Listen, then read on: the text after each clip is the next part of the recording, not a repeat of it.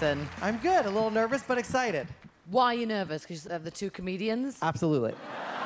I can't wait for you to entertain everybody. Go for it. The world record for most times being hit by lightning and surviving is 7. Did you know that?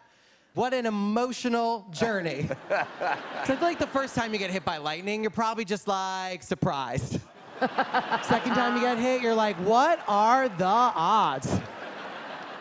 But like the third or fourth time though, you're just like, this is who I am. By the fifth time, why am I so bad at outside? But like the 6th or 7th time, like, I think I have a superpower, but I have no idea how to use it. That's my joke. Oh, I don't want it to end. We did it. I don't want it to end. That was good stuff. What you did tonight is not an easy thing to do. I loved your set, and I even love that you were like, those are my jokes. Yeah.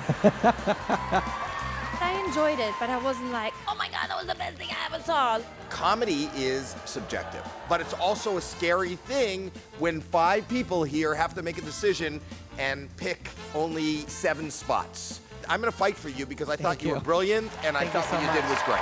Thank you. See you later. I really like him.